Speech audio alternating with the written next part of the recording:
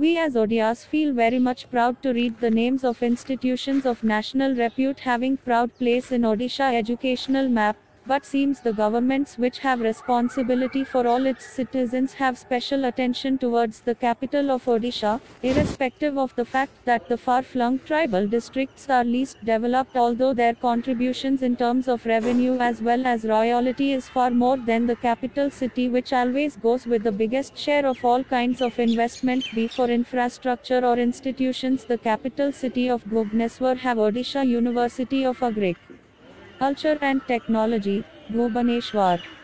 Rama Devi Women's University, Bhubaneswar. Utkal University, Bhubaneswar. Utkal University of Culture, Bhubaneswar. Indian Institute of Technology IIT Bhubaneswar. International Institute of Information Technology, Bhubaneswar. National Institute of Science Education and Research NISER, Bhubaneswar. Indian Institute of Tourism and Travel Management, Bhubaneswar. The list will be very long if the private universities are taken into account. Education in rest of Odisha is in pitiable condition, with Odisha government having given least priority right from the independence. SK Sigi College in Paralke Mandi in South Odisha, we all in Odisha know, is the second oldest college in the state. The college seems gone out of concern of Odisha government to give it status of university, although recently, the Odisha government rightfully given university status to colleges at Balangir, Bhavanipetna, Jaipur, Kanjar, which was very much needed, and we all should welcome. But why Paralke Mandi is always never make to the list? Only the Revenshaw College of Cuttack is older than this SK Sigi College. The history of SK Sigi College grew out of a primary grade school started in 1857, the year the Great Rebellion of 1857. In 1874 it became a middle school and later in 1884 high school. Paralke Mandi Gajapati kings, whose dedication and commitments to import and spread of education to all sections of the society made it possible. It was in 1896 this institution was founded by then Raja of Paralke Mandi Shri Gaura Chandra Gajapati Narayana Deo. In the same year, it got the affiliation from Madras University, as a second grade college.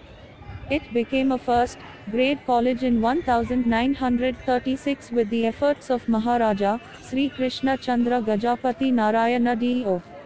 This old college fulfilled the requirements of students and the public of the region, imparting quality education to all sections of people to prepare them to take the society forward in the near future.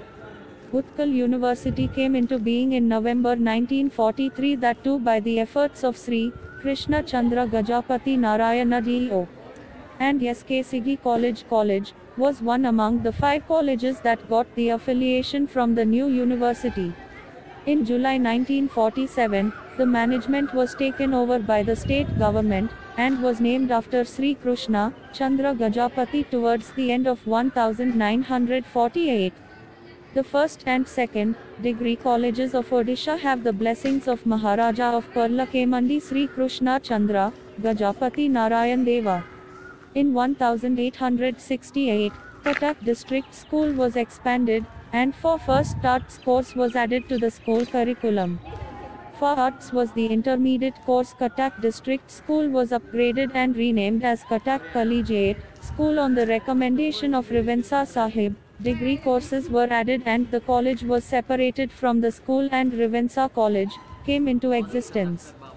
Very few people, even in Paralke Mandi, know that the Maharaja of Paralke Mandi Sri Krishna Chandra Gajapati donated Rs 6 crores 150 years back, donated by Maharaj Krishna Chandra Gajapati, which by now would be worth of 4,000 crores. I repeat, now would be worth of 4,000 crores, thanks to learned alumnus of Revensa College, presently working as scientist of very top level in Bhabha Atomic Research Center. I came to know about the role of Maharaja Krishna Chandra Gajapati Narayan Deva in the establishment of first degree college of Odisha, Revensa College. I simply quoting his words. What a disgraced race, we Odias are to forget such a benevolent king. Thus I pray you all to have a thoughtful introspection. What would be the state of Odisha without the role played by Maharaja of Paralakemandi in every aspect, not only in the formation of a province for the two Odia-speaking people who otherwise were divided into 4 provinces, but also in the field of education. Just imagine 4,000 crores if the state of Odisha puts into the SK College, Paralakemandi as a gesture of honor to the Maharaja. The college of his forefathers will once again become center of excellence, as it was before independence, when students from all over India used to come Paralakemandi for education. Today being 50th death anniversary of the Maharaja Krushna, Chandra Gajapati declaring SK College, Paralakemandi as an university will be greatest tribute to the legendary Maharaj Krishna Chandra Gajapati Narayan Dev. Sanjay Paralakemandi.